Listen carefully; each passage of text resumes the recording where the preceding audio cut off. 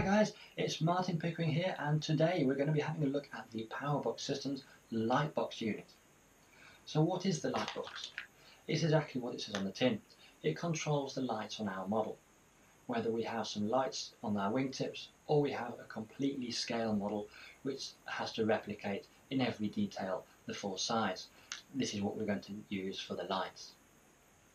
Inside the packing we have the manual, which hopefully we won't be needing by the time we finish with this video. Some wires which we can use to plug in the LEDs or make up our own, whatever we want. A nice little sticker, and of course the actual box itself. The box itself is the same size and shape as the well-known Powerbox-Systems spark switch. It works in a very similar way as well. The receiver signal and the controlling point, therefore, for switching over the lights comes in at one end, and the LEDs come out at the other. It has 4 sockets for the LEDs.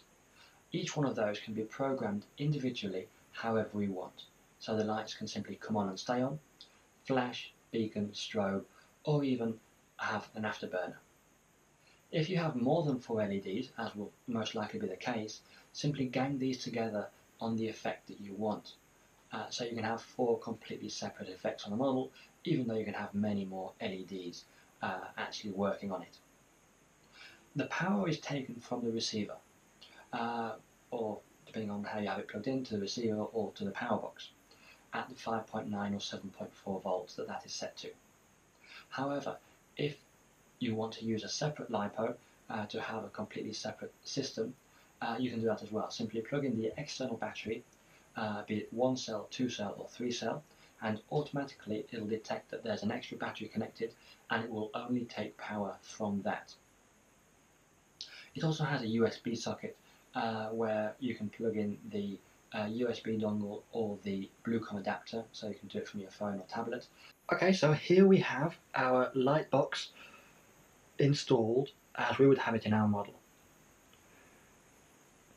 Battery to receiver, receiver to lightbox, and lightbox to LEDs.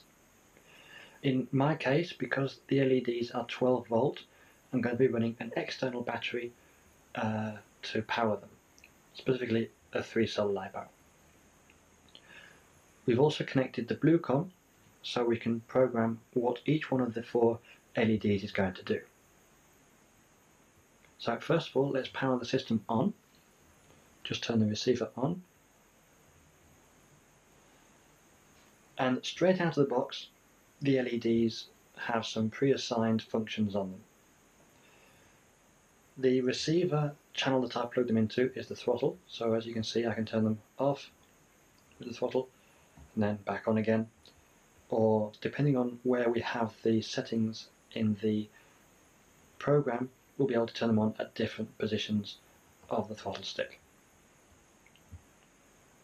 So let's just turn those off for the moment.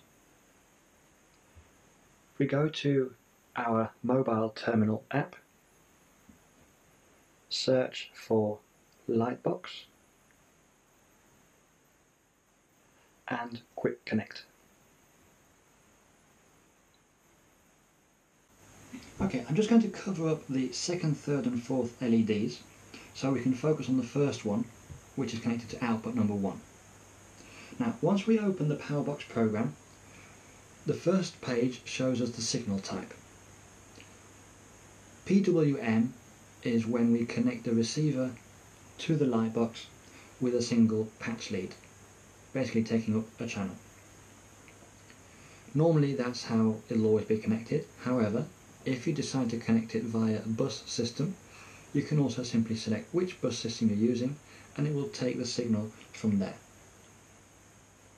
Below it we have the cutoff voltage, which will set at what voltage we want the lightbox to turn off to avoid over discharging our batteries. On the second page we have output number 1. Here we can see that we can change the on-off set point. What that means is the position in which the LED will turn on or off at.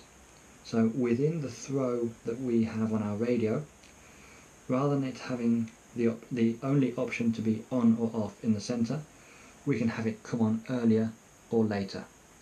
That allows us to play in such a way that if we want to have different light settings, say 2 or 3 different settings, one for landing, one for takeoff and one for flying, we can do that simply by playing with the on-off set point. Put that back to the center for simplicity for now. We can see that the function that we currently have set for that LED is a solid light. In other words, it will come on when we go past that halfway point, and it will turn off when we go past the halfway point in the other direction, as is currently the case. If we change it to flashlight,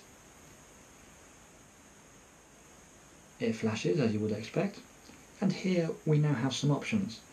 We can actually change how long we want it to be off for in between flashes, and how long we want it to be on for whilst it's flashing. So anything that we want to, pretty much.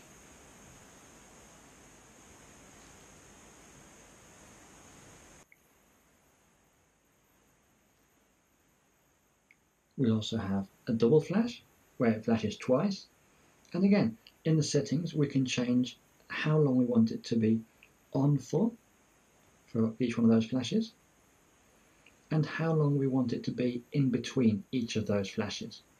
So again, we just change that slightly.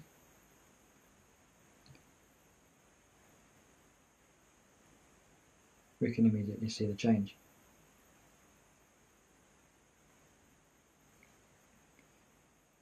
We can have it as a beacon, where it simulates a light going round.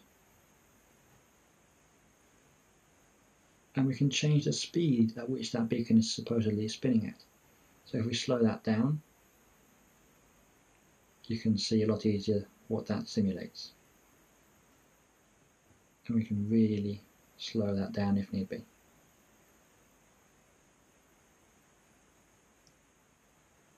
And finally, we also have the afterburner option,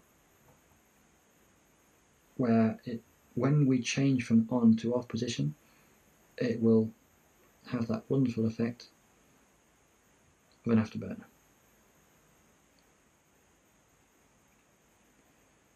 As you can see, all these changes that we're making in the program instantly take place in the Lightbox itself, and no further saving or changes are necessary. Once you've finished, just go back or swap over onto the next output that you want to modify. All 4 outputs have exactly the same screens, so just modify accordingly to whatever you need.